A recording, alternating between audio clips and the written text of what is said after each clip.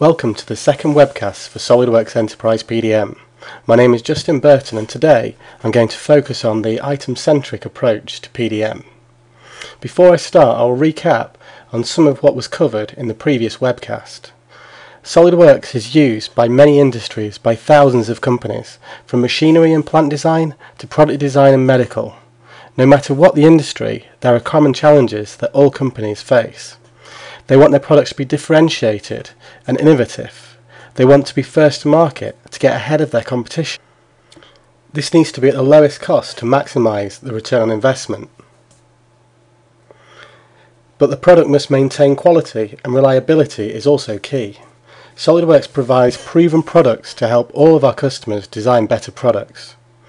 In the design cycle, there are other challenges that also are common to many companies. Getting to market faster and reducing product costs can be hindered by poor data management.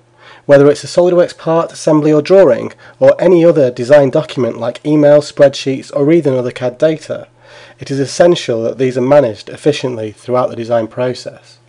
SolidWorks Enterprise PDM was built on Windows Explorer, making it easy to use and familiar to any user. Security can be given to allow access only to the right person at the appropriate stage of the cycle. Powerful search tools allow you to quickly find and reuse your data. We allow for replication of data across multiple sites, making it easy for design teams to work together from different locations around the world. Your current workflow can be captured and implemented.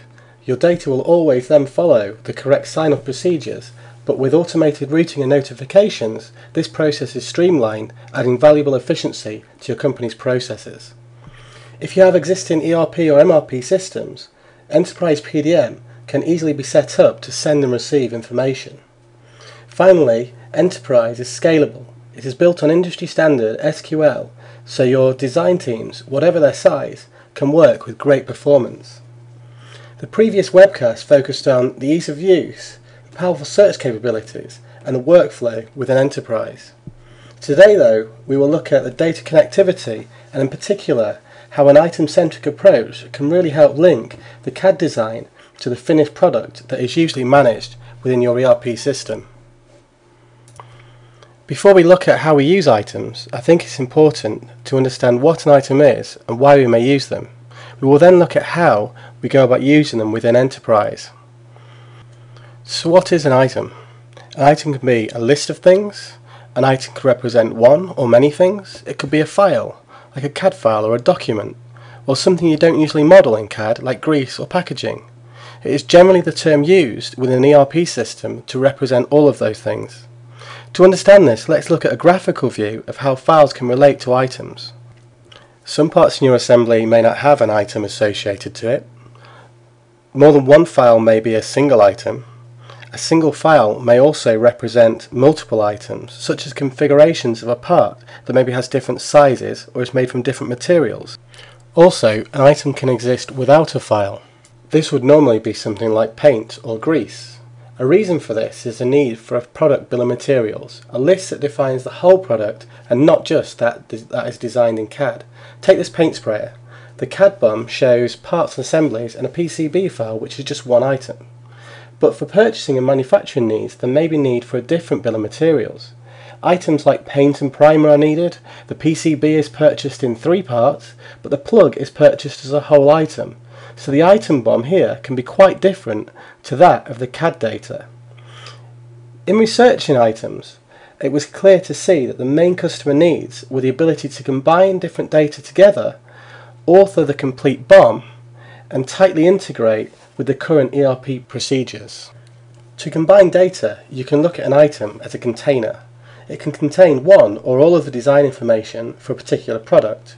Here for item number 201, the CAD data, assembly instructions, analysis results and much more are all conveniently grouped in one container. These grouped items can be used to create the complete product bill of materials. Mechanical items such as purchased or manufactured parts, whether in 2D or 3D, software items like a pre-installed operating system or a CD that's shipped with your product, electrical items or even consumables like glues and paint can all be added to that bill of materials. This can be managed outside of the CAD system Different bills of materials can also be put together for different areas of your company, such as purchasing or maybe manufacturing or even an assembly team. The item approach is not for every company, but if you need an interface with an ERP system, Enterprise could be your easy-to-use window to a traditionally cumbersome platform. An Enterprise PDM item is a direct representation of those items in your ERP system. The item structure can be created in PDM and passed directly to the ERP. ERP attributes can easily be made available to engineers. Items are really the means of communication between engineering and manufacturing. Well, let's take a look. Here is the item master view. It's been designed to be very similar to that of the File Explorer, which is basically Windows Explorer. Items are listed here in the main window, and this one represents the electric motor for the paint sprayer. Data cards are automatically filled in directly from the CAD data, meaning definitely no mistakes when transferring from CAD data to items. The bill of materials here shows all the items associated to that top level. In this case, it's quite simply parts within a subassembly. Now let's create a new item, one which has no file associated to it. This typically, as an example in manufacturing, would be grease or maybe paint. Here we're going to simply create an example item. We can add a description to make this item more recognizable, as the default number is taken from an item serial number that you can create your own scheme to.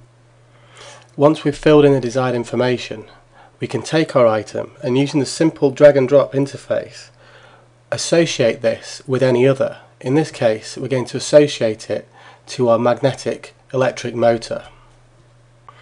Once we check in our item related to this motor assembly, we will then see our newly created item within the bill of materials for this top level. The left shows a folder structure, giving a simple way to organize our products. Now let's take a look how items are created from CAD geometry. Here is the paint sprayer that we've talked about previously. It has a full data card with information inputted on the SolidWorks assemblies, and the bill of materials here shows a full parts list of all the sub-assemblies and components within that assembly. Generating the items is a simple process. Simply right-click on the assembly, really like most actions with an enterprise. New item numbers are generated, or existing item numbers are used. For an example, the motor assembly already has item numbers that we've looked at, so we can just simply use those. The new item numbers are shown here in the item list, and the next step is simply to say where we want to place and organize the paint sprayer items that we've created. Within the File Explorer, we are straight away shown which items are associated to the particular CAD files, making it very easy for anybody working on a design to see which components already have items. Back in the item master, and with the item numbers generated for the paint sprayer, we can now build our complete product BOM.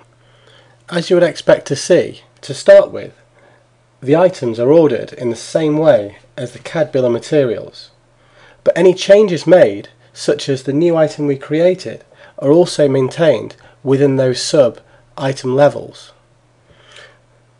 Let's take a look at building a BOM for this paint sprayer. To ensure this example is easy to understand, we're going to take a simple look at the top level bill of materials for our power painter item. To complete our bill of materials, we want to add paint and glue to the bill of materials for this power painter. Here the drag and drop interface allows us very quickly to add these items to the full product definition of our power painter. We also want to add a document. This time it's a PDF file of assembly instructions and also a cleaning manual to be packaged with our final product. To associate this item to the actual cleaning instructions and assembly instructions themselves, we can simply browse our File Explorer to find the document, and Enterprise will associate that now with this item. Again, using the simple drag and drop process, we can take our newly created item, referencing the PDF file, and associate it to our Power Painter product definition. Now our Power Painter has a complete bill of materials, including our assembly instructions, the glue, and also the black paint that we added within this example. This bill of materials is now ready to be passed to our ERP system. Like other documents in Enterprise, items also can follow workflow procedures. This means we can actually get our bill of materials checked in an automated process, ensuring the BOM is complete and no mistakes are passed to the ERP or MRP system. With our item-centric bill of materials for the Power Painter ready to be approved, we can summarise the steps we have taken and the benefit of working in this item-centric method. To summarise, a great benefit of Enterprise is a direct creation of items from SolidWorks files and other CAD geometry. It has an easy-to-use item explorer with a visual BOM and a drag-and-drop interface, allowing us to very easily create our complete product bill of materials and then use this bill of materials to pass to our ERP system. I hope you have found this presentation both interesting and informative, and given you an insight into item-centric data management and how you could use Enterprise to build your item-centric bills of materials to pass to your ERP system. If you do have any questions, please contact your local reseller, visit the SolidWorks website, or contact myself directly at justin.burton@3ds.com. Thank you.